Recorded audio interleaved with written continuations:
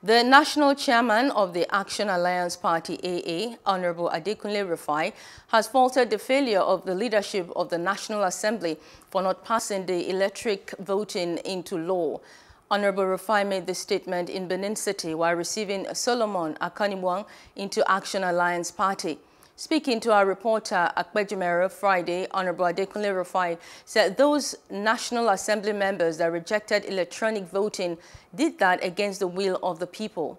On his part, the newly received member into the party, Solomon Akanibwang, who wants to become the next president of Nigeria, noted that the present leadership of the All Progressive Congress is not doing things to stop the insecurity that is rocking the country. I've said it loud and clear that rejecting of transmission of election results is anti-people. All the National Assembly members that did this, that voted against the wishes of the masses, they were just doing this because of their greediness, because they were afraid of failure.